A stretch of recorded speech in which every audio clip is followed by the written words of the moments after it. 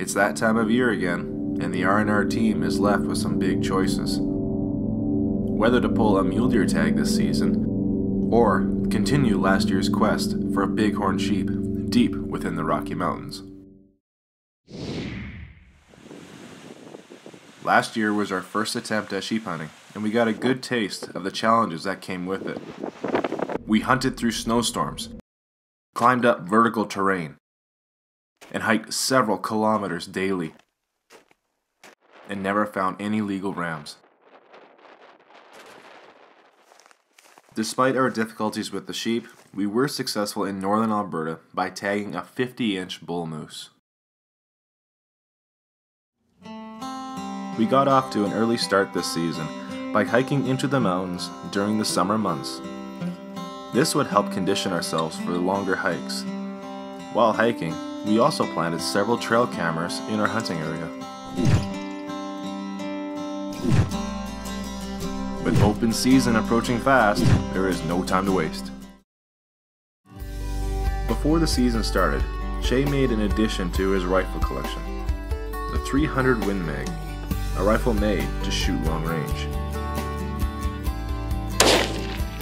A long-range shot is a scenario Shay has been training for years and must be prepared for.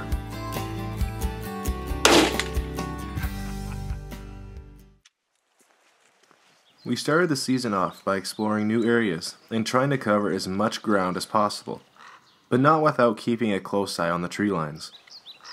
Using the spotting scope, we can spot game from nearly 2 kilometers away, an essential tool for hunting in the mountains. As the days passed without finding any rams, we returned to an area we nicknamed the Grizzly Bowl, for obvious reasons.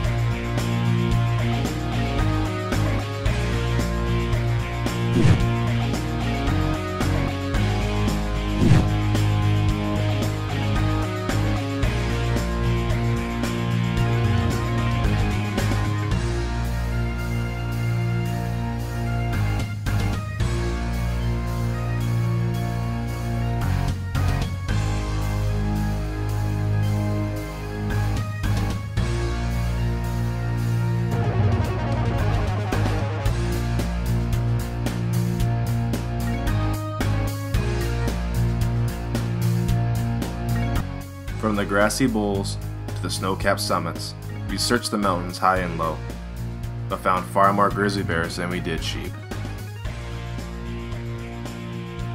Undiscouraged, we continued to hunt in grizzly country. Over a month into the season, we continued to push ourselves. Every opportunity we got, we were in the mountains, searching for a ram. Throughout the season, we've already hiked 300 kilometers since the summer, and we're not about to slow down. We've seen ewes every trip we've made into the Grizzly Bowl, but have yet to see a mature ram. With the season closing soon, we push ourselves even harder by hiking out of the Grizzly Bowl and over the mountains. We were now nearly 20 kilometers from the parked truck, much further than we have ever ventured before. Summiting the snowy mountain pass took most of the morning to complete, but once we arrived, we did not hesitate to glass the new territory. Most of the snow had already melted off the south-facing slopes, making it ideal conditions to spot grazing sheep. And it wasn't long until we spotted a group of ewes. At nearly 1 kilometer away, we continued to study the ewes and the nearby slopes. We suddenly spotted movement on the slope. A young ram, all by himself. We decided to get a closer look to make sure he was alone. We were in for a surprise. In the adjacent bowl, we were caught by surprise as 5 mature rams appeared from under us. At 300 yards away, we carefully studied the group. And there he was, a mature bighorn ram was looking directly at us. We froze on the mountainside, unable to make the slightest movement. A hunt 2 years in the making we were not taking any chances. Unable to find a flat spot on the mountain, we settled in for our only chance. A 38-degree shot, 300 yards away. If he busts us moving around, we may never see him again. I found a spot to set up for the shot of a lifetime.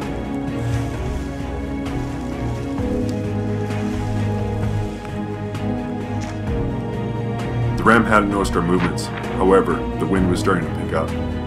All the miles we hiked, all the mountains we've climbed, and the weeks spent in grizzly country to get to this point.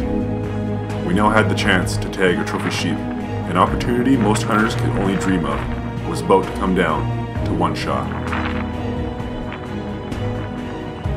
Wait. Okay, go.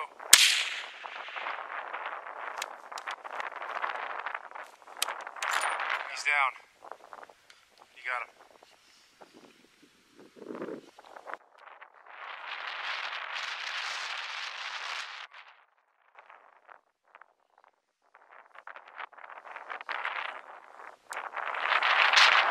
Good job, Shane.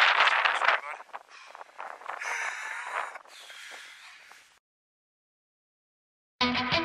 We could not wait to get down to see our first ram. As we got closer, the reality had set in. The most challenging hunt of our careers had finally reached its climax.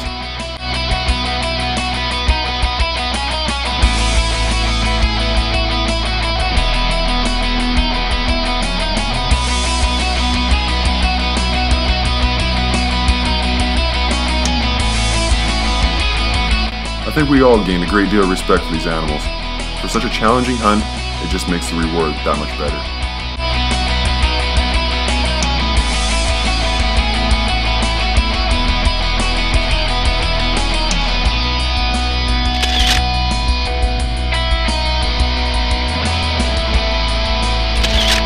And now for the trek home.